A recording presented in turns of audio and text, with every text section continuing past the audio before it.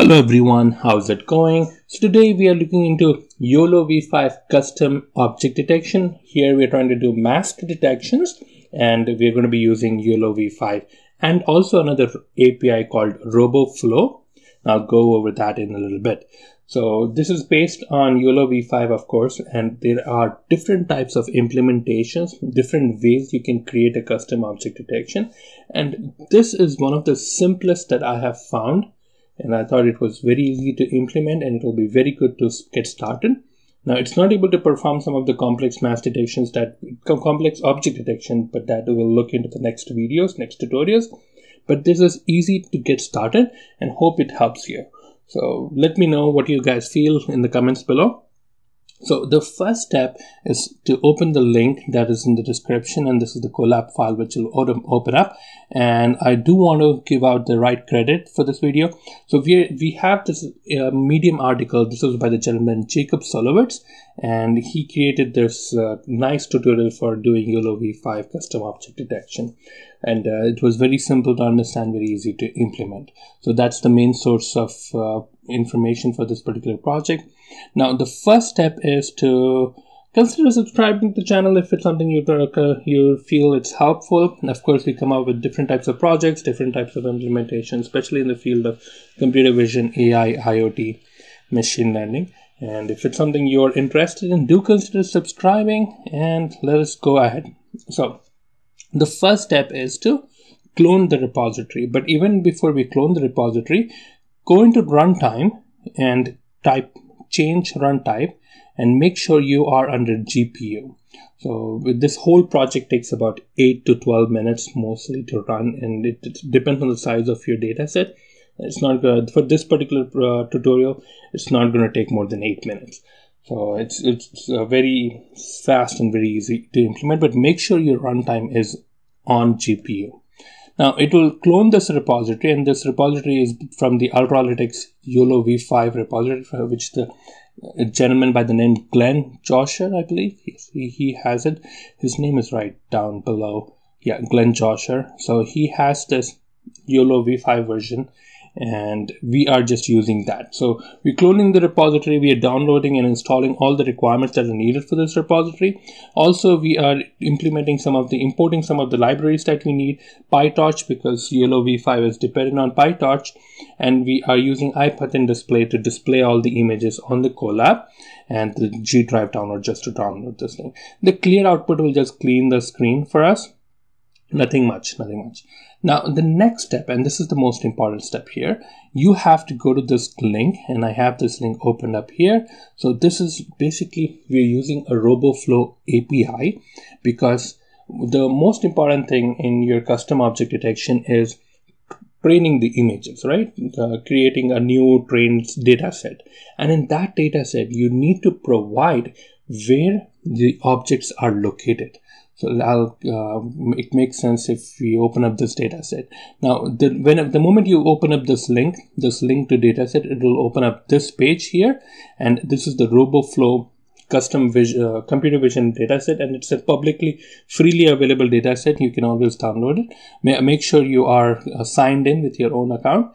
And once you have testing, you can see there are different types of data sets available for us. Now you can see there are these bounding rectangles, and you have even for the mask, and this is the data set that we used for this project. And you can see there are these bounding rectangles on the images, and that is very important when you're doing custom object detection, because initially you do need to provide the system and let the system know where these objects are actually located and how these objects look like.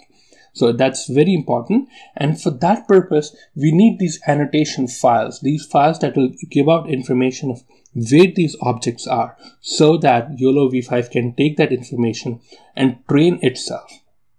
So you can see this this vehicle is highlighted, and all these objects are very easily available. So these are all basically cloned, and all these annotations are provided for us, and so that we can use it for our repository. Now in our case, as I mentioned, we use the mask varying data set. It has only 150 images, and it's not a big data set, but it did the job very well to some extent, I would say. to be honest. But coming down here, if you open the repository, and it will give you this option to download this repository, and click on this one. So when you click on this one, it will give you this option of downloading the different types of repositories you want, and make sure you have it under YOLOV5 PyTorch, because that's the repository that we are using for our purpose. So we're going to be downloading this data set. So once you create that, then make sure we click here and then show download code and then continue. The moment you click continue, it will give you 3 options, and the first option is the Jupyter Notebook option. Copy that whole code, and then I'm not going to open that here because the guys in RoboFlow has mentioned that that particular link has to be kept secret, and it's linked to your own account, so they don't want that to be shared.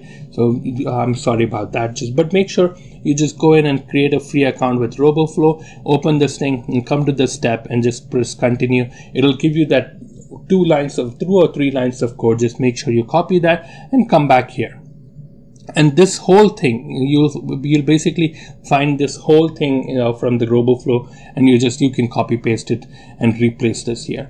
I however masked the link that I had used for this purpose, but you can always change that and make sure you're using the one from your account. So once you have done that, it will download all the files, all the dataset images, and it will create these folders here. This test folder, train folder, validation folder, and even this RoboFlow text and data YAML files. So this is the model configuration file, and these are all the test, train, and validation test of images. So if I open this, you'll see it has a set of all the images that are used for the masked purposes. That's all this RoboFlow does for us, and it also provides the dataset images where these masks, basically that annotation box where the images are present. Okay, so that's all the boarding stuff. Now come down here. The next step, the third step, is to create that custom model configuration file. So YOLOV5 has its own configuration file, which the original author had presented. We're just changing that so that we can do our own custom object detection. So we're just changing that configuration file for our purpose, and nothing much. So this is the data.yml file, which is right here. And if we open this, it is giving us the 2 class labels, and one is the mask and one is no mask. So different data sets have their own different types of annotation, so it will automatically detect what the labels are, and in our case it's mask or no mask. That's about it. And coming down here, next step is to change our original YAML file. So the original data.yml file, which is here in the YOLOV5 version, if you open up YOLOV5 and if you go under the model section right here, there is this different types of YAML files, and these are the different types of YOLO versions, and we are using the YOLOV5 5S version. So there are different types of configuration. It depends on the number of cycles that it's changing. It also depends on the time it's going to take to implement it. So we are using the smaller version, which is the 5S version, and this is the original configuration which is available, which comes pre-trained, which is already configured for the YOLOV5, and we are just going to change that and make our own template, make our own custom YOLOV5 5S model, which will be created right here, like over here, and this is the configuration that we are using. So it's not too much of a difference, just a little bit different, and it's nothing too complicated. But in our case, we can just simply copy paste, and it's working out fine. So you don't need to worry about what these are. These are basically the configuration files. This is the network that is being used for YOLOV5, and it's telling the system what kind of a configuration it is. So not too much to get into for now. As if you use this as it is, it'll help you go into and run the YOLOV5. So this is the custom V5 YAML file that we will be using. Now coming down to the 4th step, and this is the step where we were all waiting for. So until now we were just preparing the data sets, changing our configuration file, and keeping things ready for this step. And this is the step where it will do the custom training for us. So we are changing the directory, and moving on to the YOLOV5, and now we are trying to train this thing.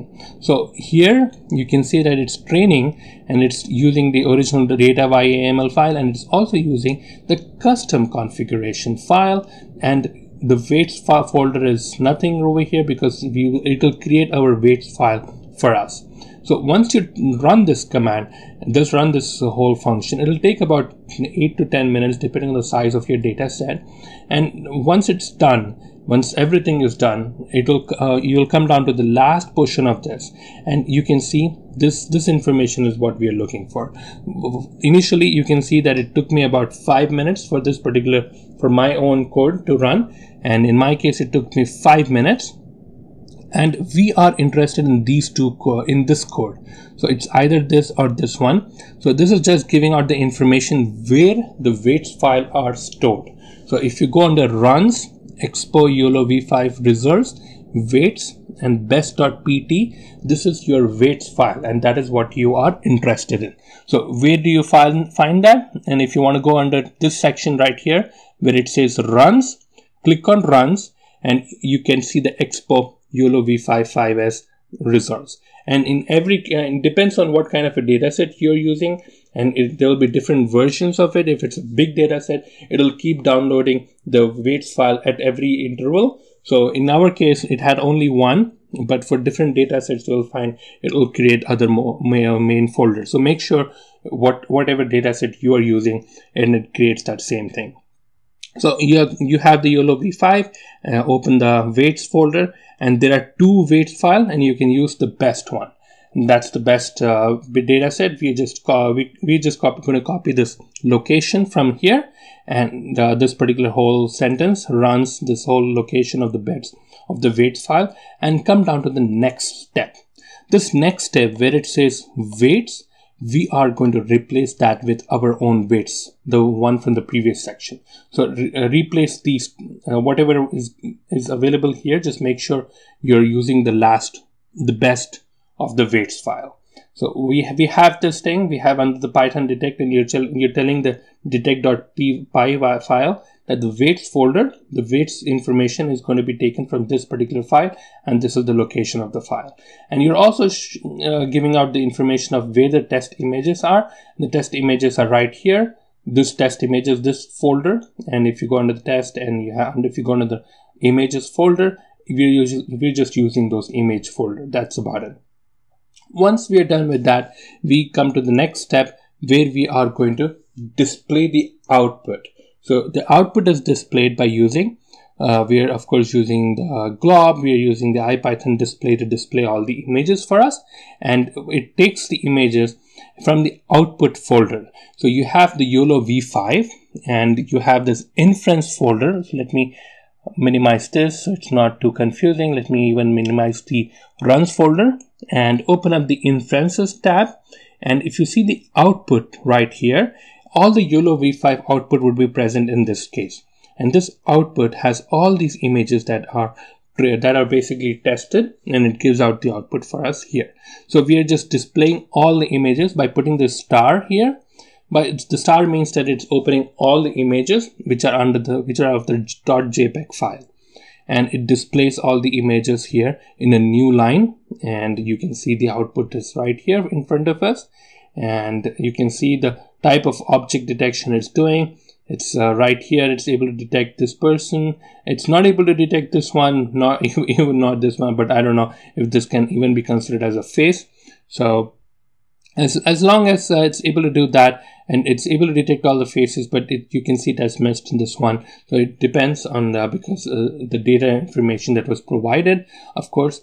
And you can see this is also doing quite a bit of mask detection in a very crowded area. So the object detection is performing well to an extent. Well, not to the most. So this one did the mask detection right here. It missed on these two, but it depends on what kind of a configuration that you are doing. Again, it's able to detect here, but not the blurry images. It detected this blurry image, but not this one. So it's because the dataset that we are using, it's only 150 images, So 149 images.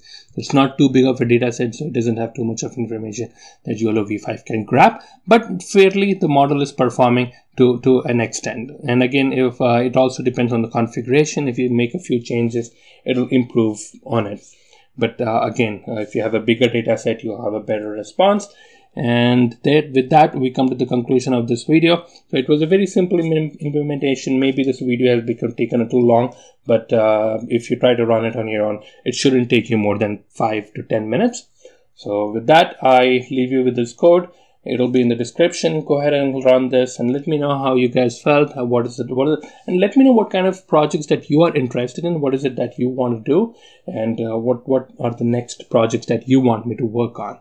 So if I have that feedback, it helps me design my own timeline and my own playlist for all these projects. So let me know what you guys feel and what is it that you're interested in the comments below. And if this channel is helping, if the content that is coming out is helping, do consider subscribing. With that, you guys take care, stay safe, bye-bye.